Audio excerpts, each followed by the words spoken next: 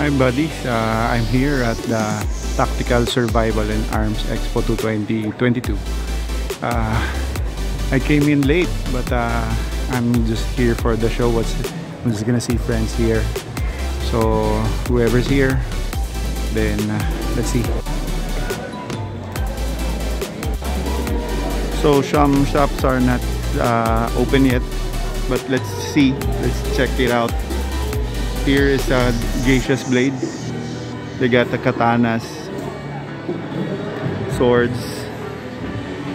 Okay, it's do not touch, so just wait and see. Look.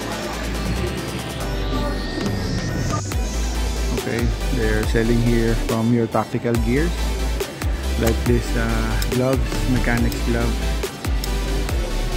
Okay, wish list.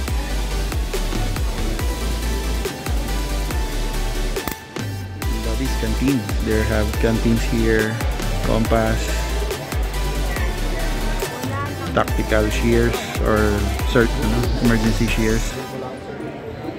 Okay.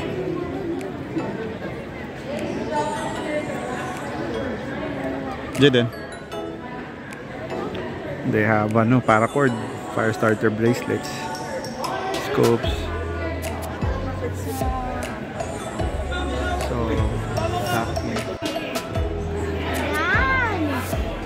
But these, they have the Saiga 9 XP. It's sort of like an AK-47. Wow, very heavy. It's very nice, buddies.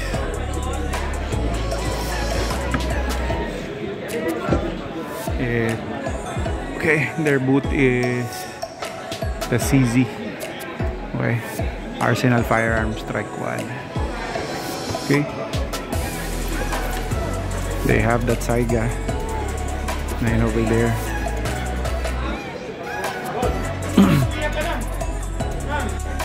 Lagi na patayo. Kaya mo nung paupo. Ako naman naiigan. Puro patayo ang tirang ko eh. Agod ka. Naiiga pa ako lang. Dito.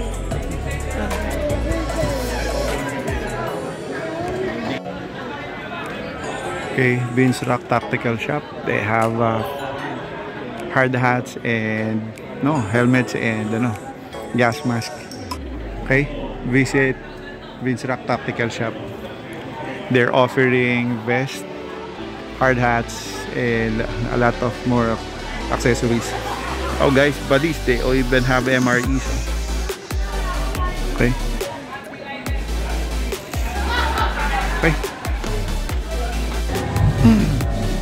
Also, Mang Andoy, they have this fire stop. They're selling fire stop. It's a fire extinguisher, a portable fire extinguisher from Mang Andoy, Sir Aaron. Tomorrow I'll have talks about Street Smart and Saturday's practical business. Okay.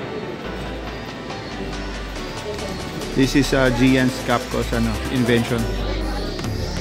The solar rev. CO2 rubber.